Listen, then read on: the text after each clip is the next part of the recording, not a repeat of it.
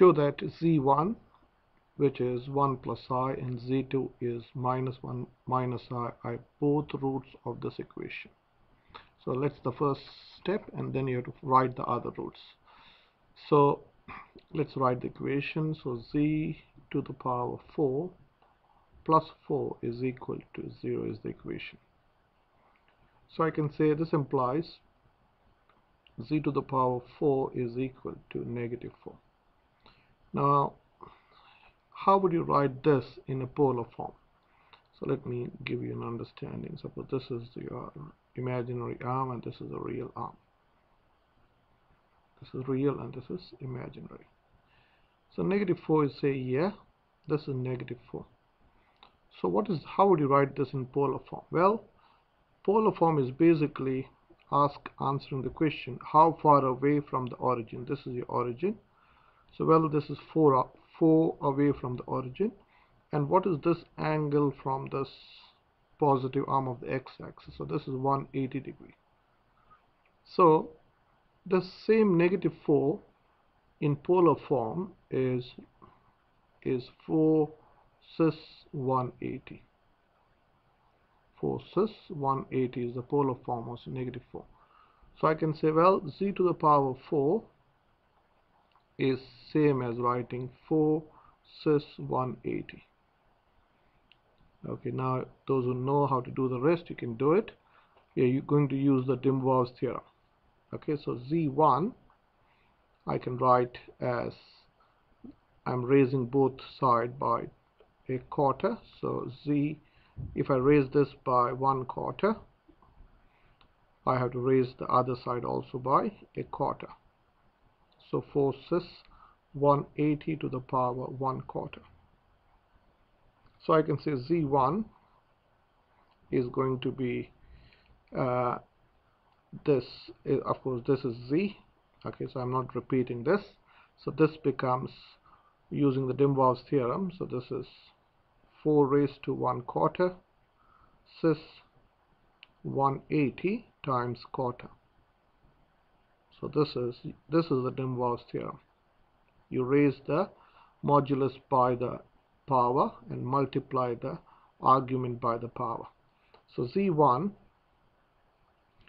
z4 to the power 1/4, I hope you understand, this is 2 squared to the power quarter cis 45. Okay, so what is this? So this is z1 this is 2 raised to half, that's going to be square root of 2 cis 45. So let's understand this. What does this mean? This means, let me draw, suppose again, the real and the imaginary arm. So this is your real arm and this is your imaginary arm. So where is z1? z1 is at a distance of root 2. So this is not drawn to scale. So this is root 2 and at an angle of 45. So let's use basic trigonometry or SOHCAHTOA. If this is 45 and this is root 2, how much should be this side and this side? Well, you can understand this is going to be equal to this because it's a 45-degree right angle triangle. So if this is x, say this is x and this is y, one thing you can understand is x is going to be equal to y. So now can I say x squared plus y squared is equal to 2 using simple Pythagoras. So now we know x is equal to y because it's a right angle isosceles triangle. So I can say 2x squared is equal to 2. So I hope you understand x is equal to y is equal to 1. So, or even without doing any of this, you should be able to understand, if this is root 2, this has to be 1 and this has to be 1. And using Pythagoras, you can understand this is square root of 2. So what does this mean? So this is the complex. This is your z1. z1 is root 2 is at a distance of root 2 and an angle of 45 from the positive arm of the x-axis. So this is polar form. The same thing, if you want to write in the rectangular form, this is 1 and this is also 1. So this is I. I hope you understand. On this is I. So this z1 can also be written as 1 plus I. This is same as writing 1 plus I. Okay, and I hope you know the geometry of roots. The roots are always in a conjugate pair. Okay, so if you have got one root as 1 plus I, okay, let's write both form in polar and rectangular form. So z2 in polar form would be at the same distance of root 2 cis 90 adding to this, because the other root was going to be here. So this is going to be your z2.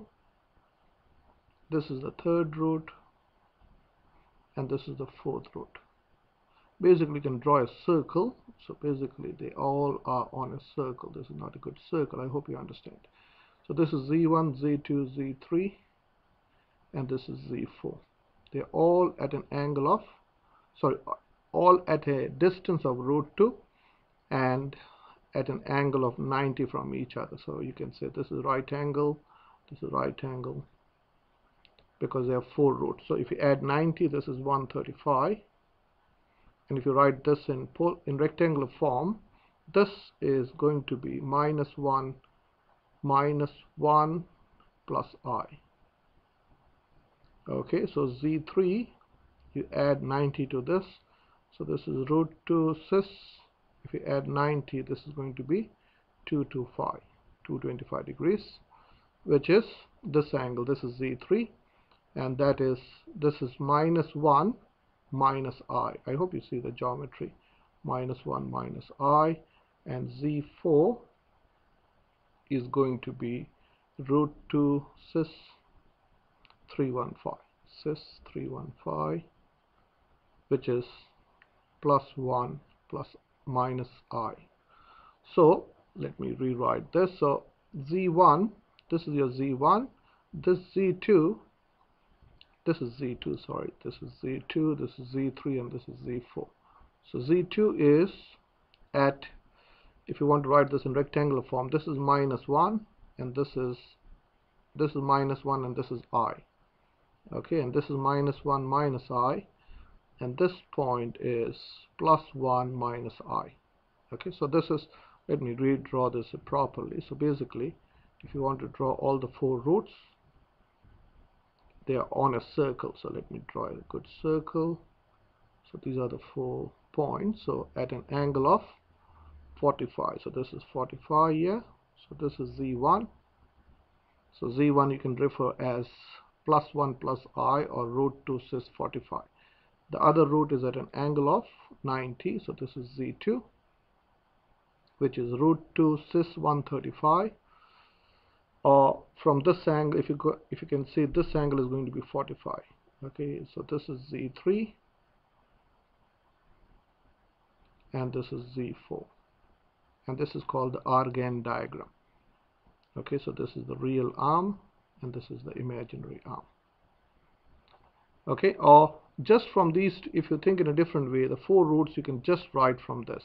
If z1 is 1 plus I, the other conjugate pair is going to be 1 minus I. If z2 is -1 minus I, the other conjugate pair is -1 plus I. So the 4 roots are at an angle of 90 from each other and at a radial distance of root 2.